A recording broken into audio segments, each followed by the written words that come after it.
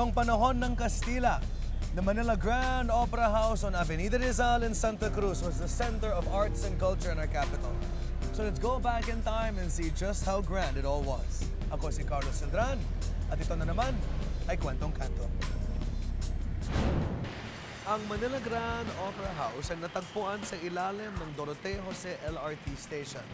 Great artists katulad nina Atang de la Rama, Jovita Fuentes, and Cathy de la Cruz performed vaudeville, zarzuela, operas, and concerts here.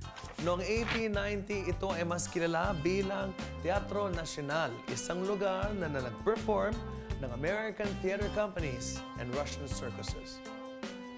Noong 1902, the theater expanded and was converted into an opera house before the visit of an Italian opera company.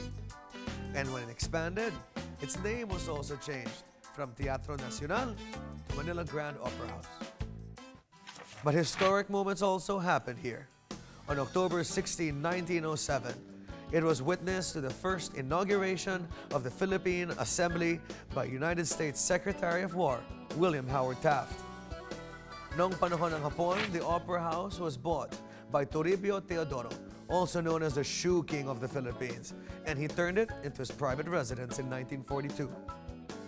Noong 1943 and 1944, floods and fire damaged the Manila Grand Opera House, but reconstruction was held right after the war. Noong 1950s, it was dubbed as the Theater with a History.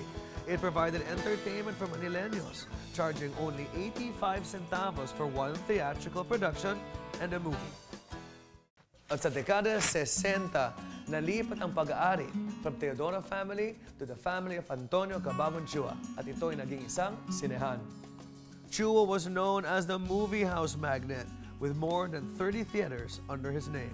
At noong dekada 70, as economic activity shifted from Santa Cruz to Makati, the Opera House was converted into the largest nightclub in Manila, known as the Chicks O'Clock. It catered to the working class people living near Avenida. But because of the shifting economic activity and the blight brought about by the LRT, the club was forced into closure and was eventually demolished. But there were attempts to revive the Avenida. A hotel was built on the same site as the Grand Opera House, and to honor its history was named the Manila Grand Opera Hotel. In August 2008, an 8-story hotel and casino complex was opened, with a second building opening in 2009. The only thing permanent in this world is change, and the Manila Grand Opera House was no exception.